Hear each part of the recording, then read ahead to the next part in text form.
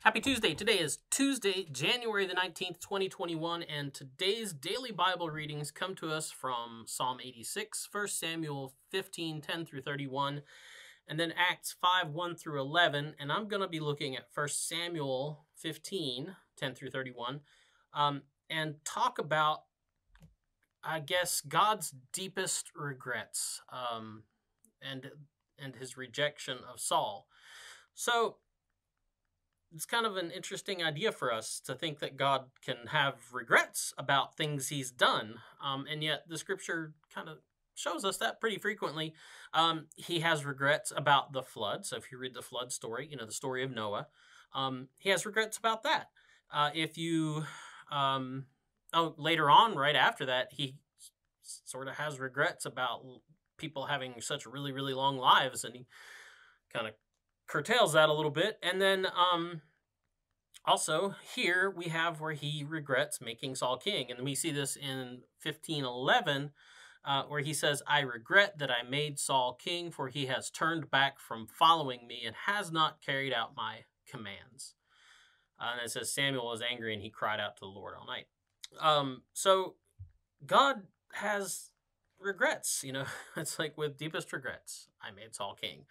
That's an interesting thing, and can be regrets about just what he's done, but it's also regrets about what he's done because of things we've done, and that's the story here.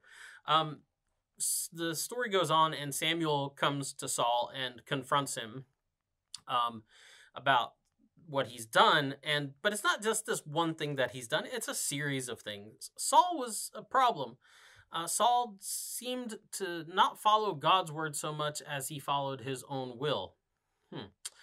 Because he could convince himself really easily that what he thought was right was indeed exactly right, and the only thing that was right, and the only thing that was true.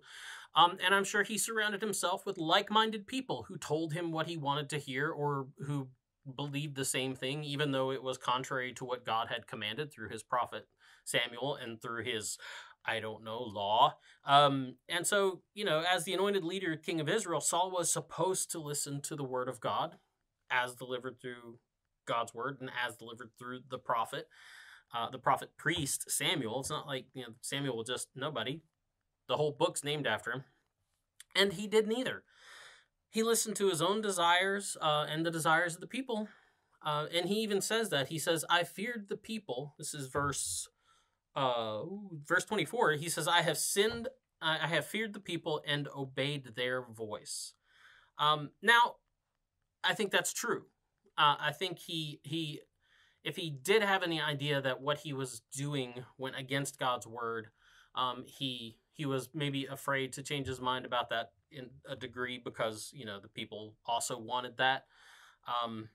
But at the same time, I think he may also be using that as an excuse here. And that's kind of where he goes from here. I think his attitude after this, he has this dramatic confession. He goes, I knew this was wrong, but the people wanted this, and I'm their leader. And well, right, you're their leader. You're supposed to lead them even when what they want is wrong, even though they all want it.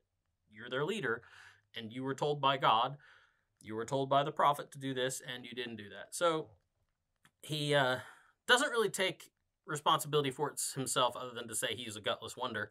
And then he basically says to Samuel, so we're good now, right? We good? We good? Come on back to the house with me and let's have a big celebration. And we can offer worship to God in public and a big public sacrifice. And everybody will see that God's still good with me and I'm still king and everything, right? And Samuel says, I will not go back with you, and I will not offer sacrifice with you because God has rejected you.